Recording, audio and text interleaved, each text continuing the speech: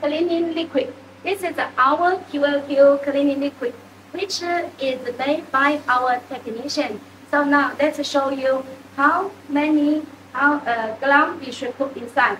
Okay, now my technician take it. So in fact, just now we put it already. So because just now he prepared for already like this, okay? And then, okay, let's see how many. So put it inside and see here. It's about 0.1, okay? 0.1, 0.2, no problem, okay? Let's think about 0.1, okay? So my technician will put this is a cleaning liquid inside. This cleaning liquid, we also can say, is the oil discreasing liquid, which can clean the oil on the hardware. Now, let's take this liquid. This liquid, we say it is the shining polishing liquid. Okay, so now, how many we should put inside? Now, let's see. We need to put about 0.06, okay? So, it's about 60% over the 80%, between 60% to 80% compare the cleaning liquid. So, for example, if you put 10 the cleaning liquid, then you put this shiny liquid is about 60 to 80%. Okay, so now let's put them inside.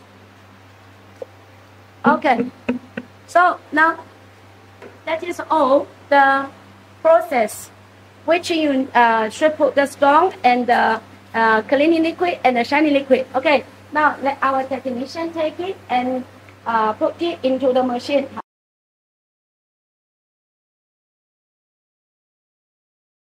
So this process which we show to you is by this centrifugal machine. And in another video, we will explain to you how to use our bevel polishing machine and the vibrator polishing machine to polishing the stone, to polishing the hardware. Okay.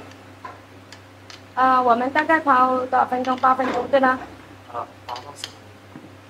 ？By this polishing way, the polishing time is about 8 to 10 minutes. 8 to 10 minutes. It's very quickly.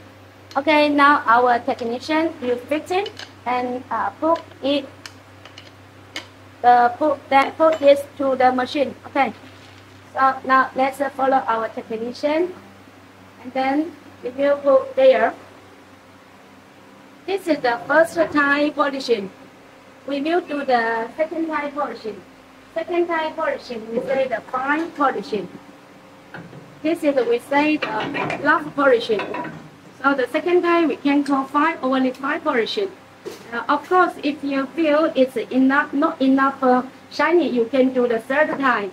But normally, if you do the 2 times, it's enough shiny already.